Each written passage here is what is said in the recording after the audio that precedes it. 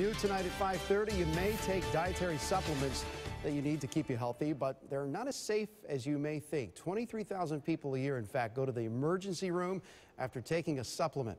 ABC Action News anchor Dia Riley tonight explaining 15 ingredients found in supplements that are potentially harmful.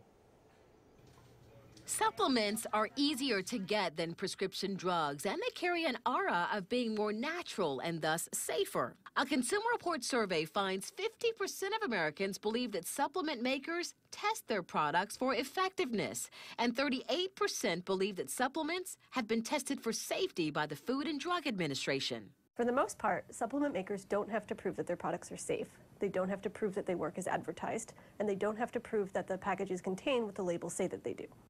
Consumer Reports has just released an investigation on supplements. Because the regulations are so weak, dietary supplements can be contaminated, they can be ineffective, they can be spiked with illegal or prescription drugs, and they can have harmful side effects.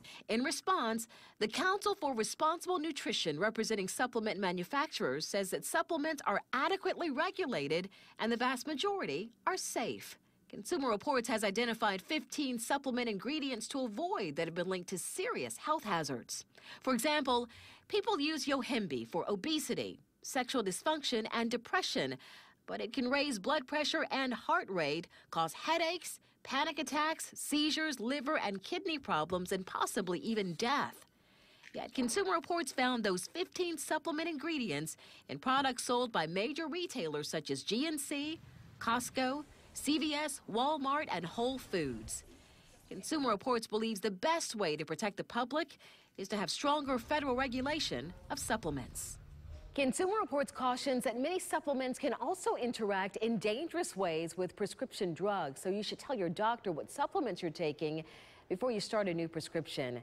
You can get Consumer Reports' complete list of supplements to avoid on our website and a link to the full investigation.